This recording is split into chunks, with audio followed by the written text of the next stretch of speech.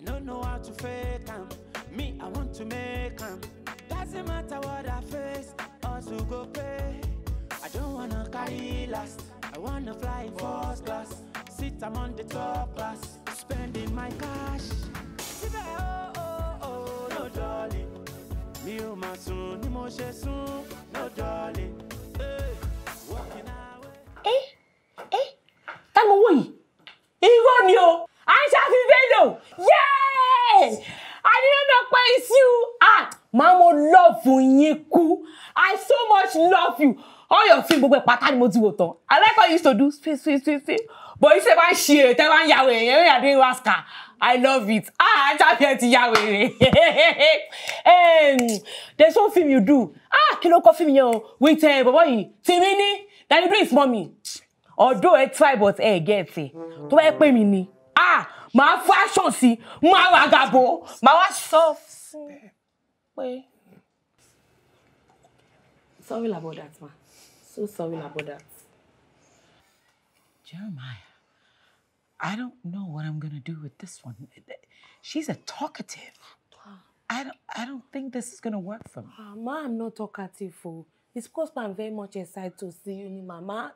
Truth, I'm your fans. I mean, you are my fans, also. Ma, I do not used to talk too much. Pom with the song now. Jeremiah, what is pom? It's the name they normally call him Ladugbowa because pay is big, his work is fat. Sure work ni. Ma say it's not big. Look him now, it's not fat. Sorry. Ma, I'm sorry. It's like when you have half past 4 eyes. I don't be any warrior. Because if you to look at him, it's like when it's me you are looking at. Let me to shut up. This is not going to work for me. Ma, I'm not trouble, ma.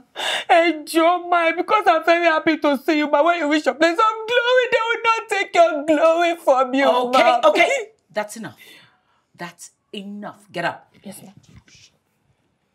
Look, I'm not moved by this, honestly. The only reason that you're here is because I am in desperate need of a housekeeper. And Jeremiah, my chef here, has highly recommended you. Although now, how soon can you start? Ma, my load is outside. Ever ready ni? Okay. I will be traveling for about a month, so I won't be around. But seems like you and Jeremiah here are familiar with each other, so I guess that would be fine. And then we can talk about salary. But yeah. Okay. I don't know how to fake them. Me, I want to make them. Doesn't matter what I face, us who go pay. I don't wanna carry last. I wanna fly first class. Sit, I'm on the top class. Spending my cash. Sibe, oh, oh, oh, no darling. Me, oh, my son, ni mo she soon. No darling. Hey, walking away to find a better place. I am moving on to where the land is green. Walking away to find a better place. I am moving on to where the land is green. No darling.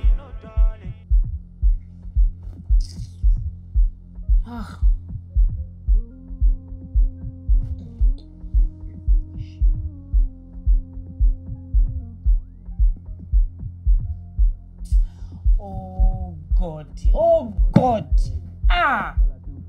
Even neighbors buku olele now. Which kind of neighbor is this? Party. Love. As I see when it's fine, they give me my own. As opposed to know everything cannot be perfect. Like show. What am I only saying? All your boys no man come back. I don't want drug dealers. No darling. No shaking. Pom. Which kind of food is he selling in the morning? I don't believe I did not sleep all 2 years tonight. No. You know that useless sleeper. Every time, party last day. Kini, is that how I used to do? That's what you do for you. In fact, I don't normally enjoy that song. I love it too. It will not let me to see him. I will talk bad talk to him. Why will not let person to sleep? Like Shaffy Agbon. Let me to drink small. Drink what? No more. But you cannot do me. I don't tell you now. What been I thought I'm doing now? It's 1 liter now. 1 liter page. Maybe they do it for sharing. For friends and family, you say you didn't know me. Thank you. Sure, ready. Strawberry. Which time they do this one? I didn't you play for when they just bring come on. I mean they always go market. Copyright. So sharing. Anybody bully ball. One flow on toro gang. You will get ye. High friendship. I've got to do anything. Sibe.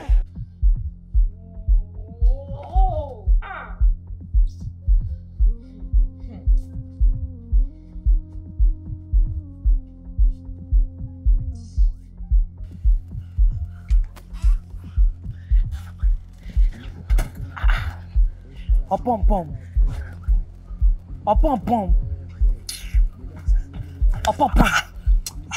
Which can useless that for dance? One person cannot stop you. What we should need? Oh, I'm a wipe mommy Lara now. You know, say that they use wipe away sorrow be this. Which foolish sorrow is that? I'm my boy. What? This person cannot be doing party during the day. Why is it only at night? Person cannot sleep now. Which neighbor it is there? This person we get out of relocate since last year now. Party love machine, Airbnb they use that do now. Can you Airbnb? Oh, yes. Can you Airbnb? Airbnb, I like hotel, but Elaine see what machine passing at different ones, at different things for different purposes. So mama saw per day. Wait, it's not one person that is doing party every night. When I should cut, no now.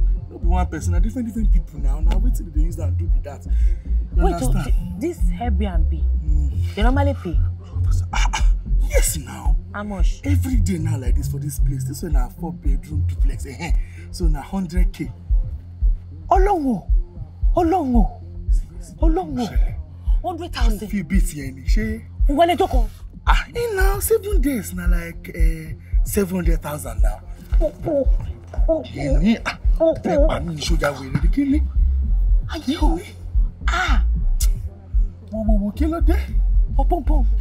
Business here.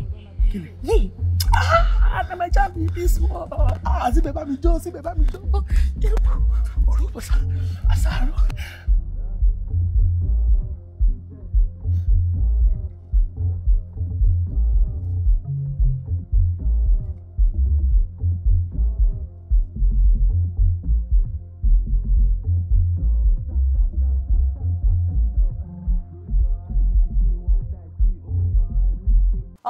Pom.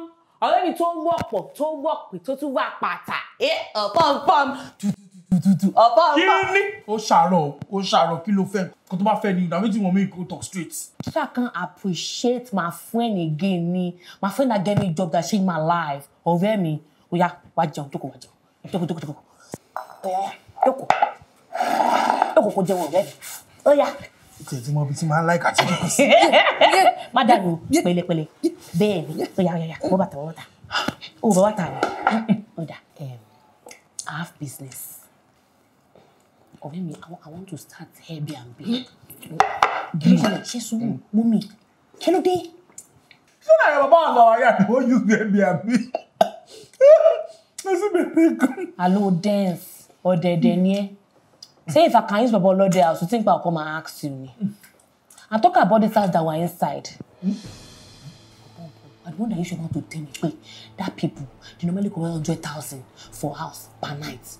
But them are travel now. Say she's going for 1 month. 5 days, that means we need 3 weeks and some days. If you do only 5 days, baby, it's not for every day. 5 days, baby, to do me. Only that one time like this. Calculate 80,000 times 5. How much is your salary? How much is your salary, your pom? See, let me to tell you something. I will even tell them, pay, you will be cooking for them. That's the only thing you'll be doing. And that cooking, I'll tell them pay 20,000. I'll not share the money with you. It's only your own. No. Your mommy. Pom. You know your mother deserves the best. My head is touch where. My life.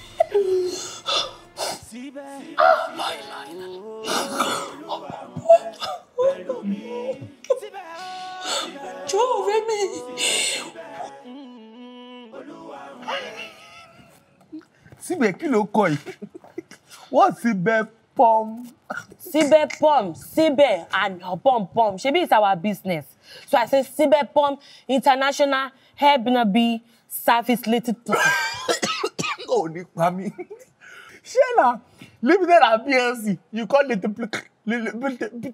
Little plug. She limited long queen. As I check Google, I see all the big name in the company. So I take part to use everything in that more. Limited and PLC. PLC, okay. All right, so we'll put it here like this. We'll come and snap. We'll bring it here like this. So that as these people are coming out from their house, as they're going like this, we'll not see for their customers. So what's next like this now? Go and bring phone. No move for one that acquire me photo. Very annoying boy. My favorite annoying. 80,000 times 10. I plan to do 12 Ghani. Because if I to do 12... What's the problem, man? Do you ever have sense in this life? Why that? Why that? See, just take a look at it for yourself. Take a look at it. It's for marketing. Talo bere definition of marketing lo wo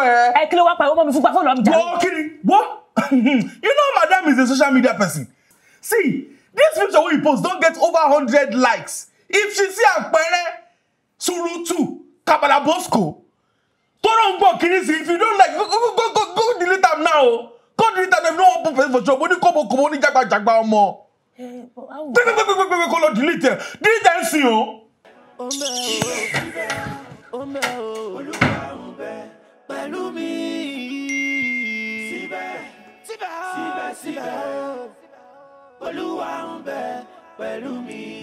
Find a place on Instagram. Is he real? Hey! Hey! Iradio! Hey! Yes, ma.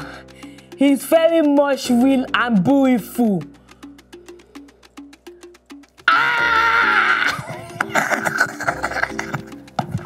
Yay! Customer day! Orí mi o. Okay, I will like to have it.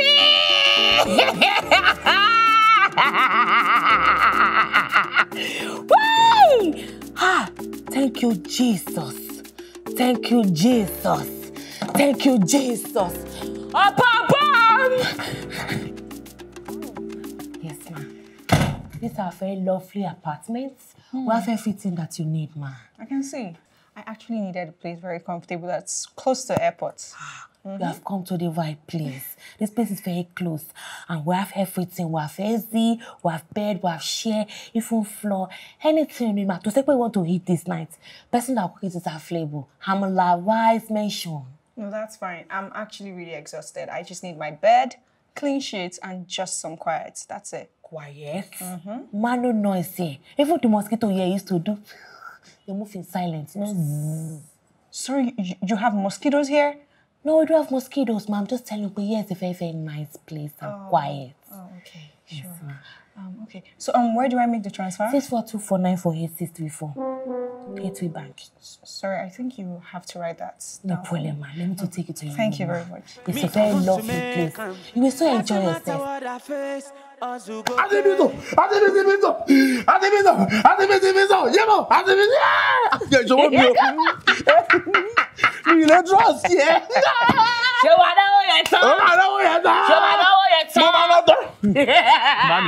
Whoa, 40 bay. See, if I have to tell you something, you listen. Who listen? Sibe. They tell me that you get sense like this. I go say I lie you. Me that know what I'm telling you. Look at how much you have made. On one leg, Joko. Day after phone break, Shaffy and Shaffy. Go. If I'm talking to you next time, be saying yes, ma. Okay, ma. All right, ma. I can hear you, ma, because I know what I'm saying. Ma werewo, obere oshiniye, ma werewo. I will take no you. We'll see. Do you know that this one is small? I want one person here. That's not my target, too. Do you know my real target? people that are doing party in that house. And when neighbor to she party, yeah. If I to grab them, Sibe. eh?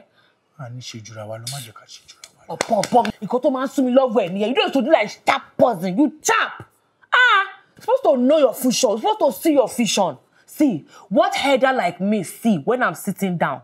You don't make me shine like you can see when you're standing up, even though you are big. Okay, someone now. Wọ́n sì bẹ̀ tún fẹ́ máa sọ̀rọ̀ sí mi nsìn ni. Ṣé bíbá ẹni mood of enjoy nígbà celebration lè fẹ́ máa sọ̀rọ̀ burúkú bá mi lórí. Celebration with you na better Toby, show Toby, you are big. Ó dẹ̀ wá gbọ́dọ̀ òṣì tó ń sọ lẹ́nu. Better for now, Abi. What? What do we do? No darling. Walking away.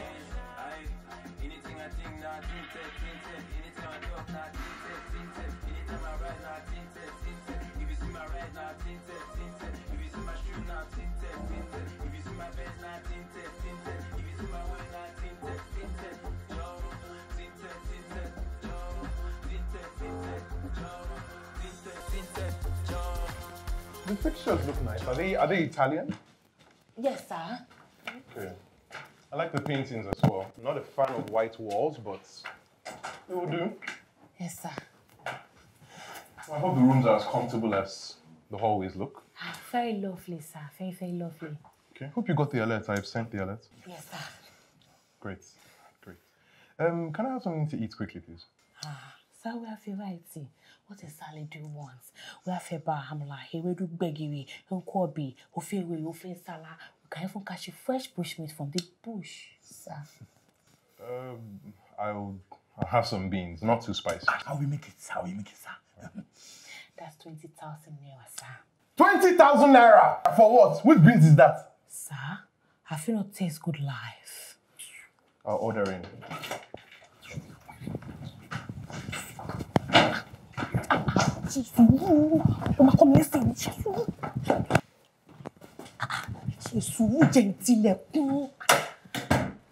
What happened? Every time your man no dey ever shut up, just check for any. Sounds you make me lose money. Pom, know your value. Know your worth. But you forget there. We say enter inside white uniform. We wear white cap. People that are in restaurants, it's not the type of uniform they are wearing. Why they are charging plenty money for food?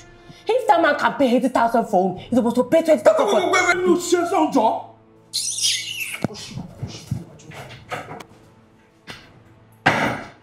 No darling. But what you mean? Mi ò mà sùn ni mo ṣe sùn. No darling.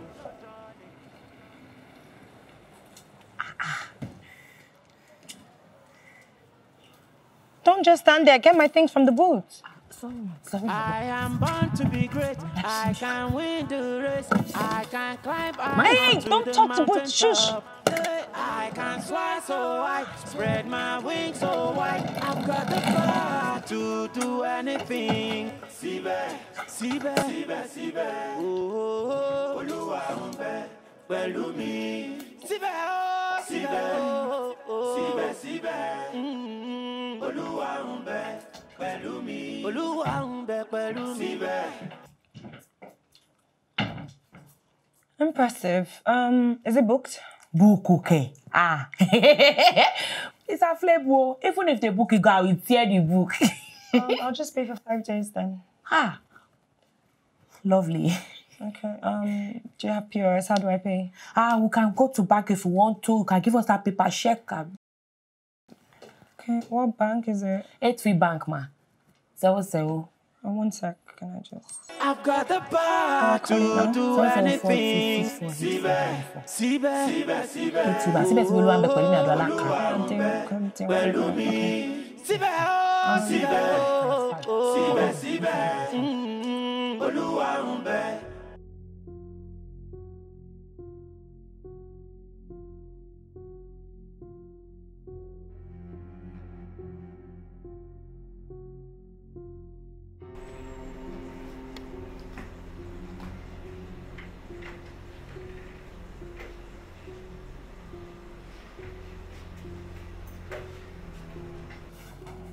Pom.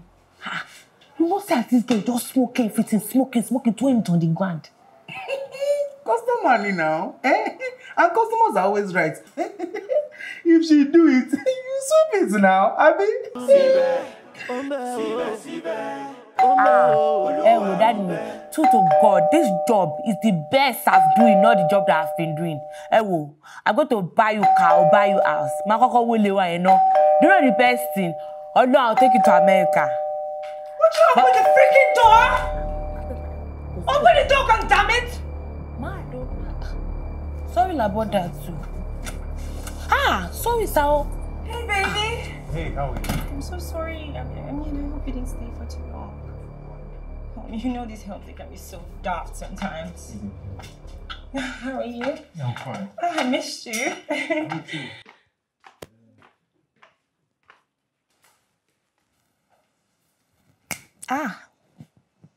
What tabami? It can be so daft. Sibe, Bello. Oh my goodness, what are you doing here? Ma, I said, come and ask whether you need anything. I don't need anything, just go! Yeah, so. Oh my gosh, just, oh!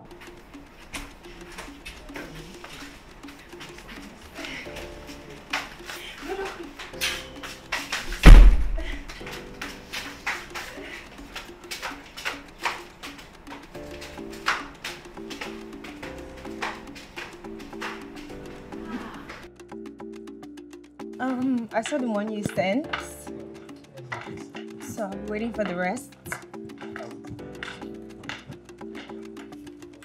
When? Okay.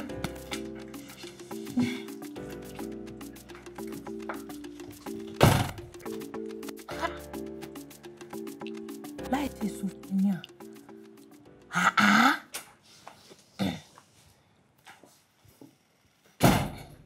Auntie, so sorry about this question I want to ask you, but which kind of work you are doing, Gangan, that different man is coming to come and find? Because in this our house, we don't normally do hookup. I don't understand. Are you mad? Kenny. Are you calling me a hookup girl? I don't think we are hookup. I don't in this house. This house is the house of the Lord. We don't normally do hookup here. If you don't want to do hookup, please come and be going, yo. I don't understand. Going to where? You still have 3 days of my money. Auntie, you shall not buy Busli. All the things you have to do, I've recorded this year. If you don't want to be popular on social media, be going. Because you don't know your secret is dead. That is invading my privacy. And I can sue you for that. Do you know? You will go and you will not go. You will go or you will not go. You will regret this. What are you doing? Wait. Oh, yeah, go and back. Softly, go and back. You will regret this. I promise you will regret this and I will deal with you for this. Rubbish. That's why you remain in hell forever. Rubbish. Hele you one tall. Hele you one short. Hele you fat. Otu gaje ile ilo. Amoni has not finished and you chase her. Chase her. Even your Bruno Amoni has not finished and you chase her. She's who I'm talking to. Let me to explain something to you. Do you know that thing that happened? It has been my idea.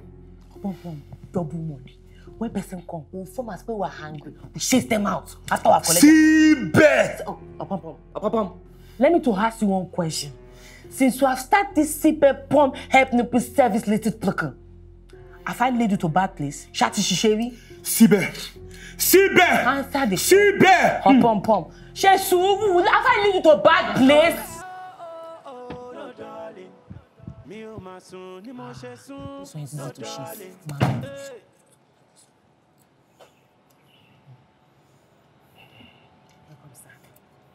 It was me that paid for 3 days here. Yes, sir. We have seen, sir. Get my stuff from the car.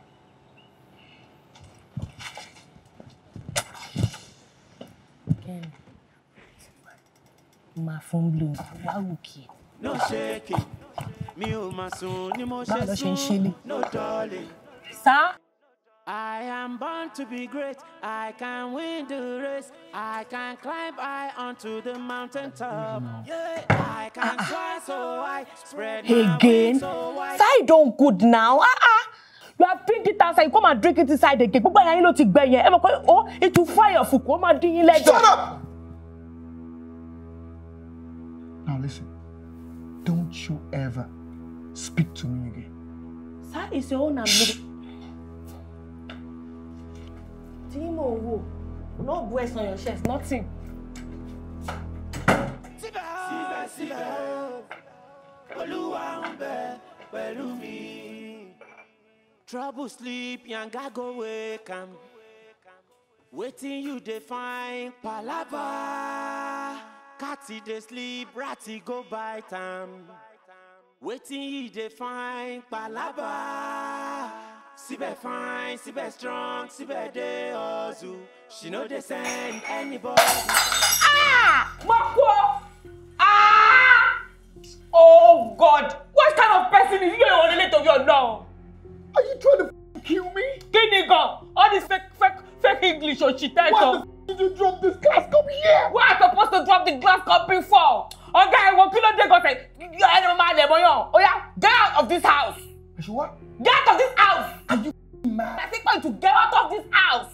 I paid 3 days, man. 3 days. Have a party here tomorrow. Clean up the shit.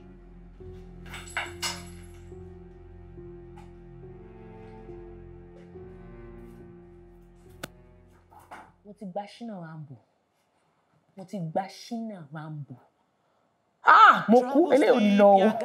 This one will spend this days complete. Yeah, gbèsè. Don't blame madam. Once you snack like this, man le tefe ni. Ọlọ́run. Shey person wey dey do party. Kini? Shey you no know say 12 gone na the party dey start wey that there he dey suck with wo. Ìgbà tí ó ṣìrì. But when it's not mad. But what life, this thing to happen again, I will not agree. This boy's stress is too much. Oti was it hates me. Then you say, why is it today or 4 days that you think we want to go home? Who help me to clean? Only me will still serve them food. It's not good now. But I don't tell you now. Say I just go give my mom money. Mo lo won't lay now. Mo tó pẹ́ tẹ́lẹ̀. Mo tó pẹ́ tẹ́lẹ̀. Mo lo fún mo mi lo won't lay. Tí ó dá, just to tọrọ fún àwọn tí ó dá. Why oh yeah, we ni? If you to eat everything, what will remain? You eat chicken that I not you are not drinking their drink. Now. But why dey konko? It's just one. That's why we don't dey shout for me. I go house. Make I go pack my things. Boda. Baba you crazy no. Very crazy neighbor. What they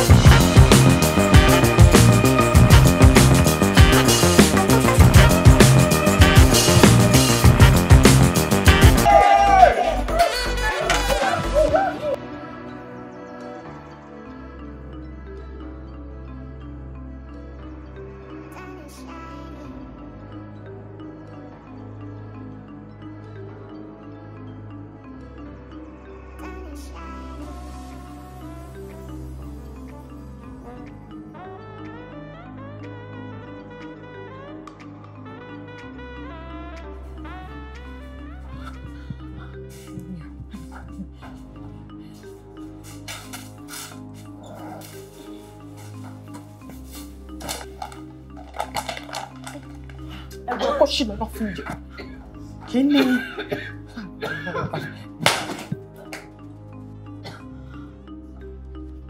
Oh, that yell.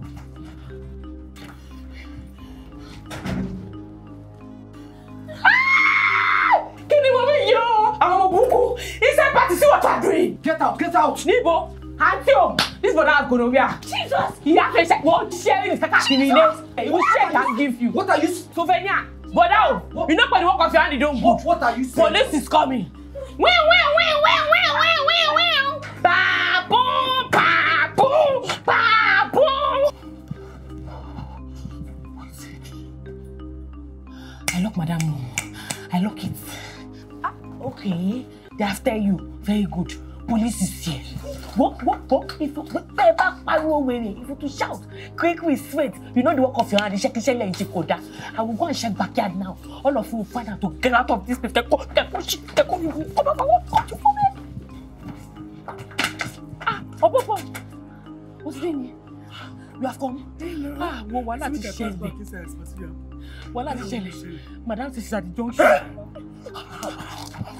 Sibe, see, she will pass the front. Come and to carry some to pass here. Don't handle me. Come and help me.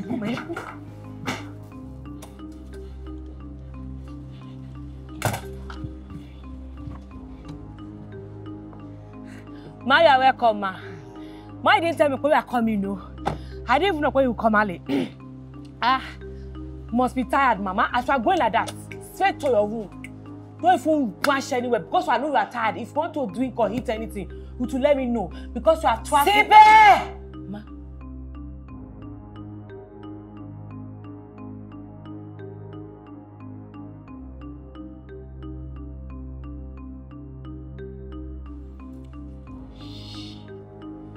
Just zip it. I don't want anything. All I want is from peace and quiet. Maybe a glass of water. Thank you. Yes, Ma, just be going to your room. Go and rest. You need it.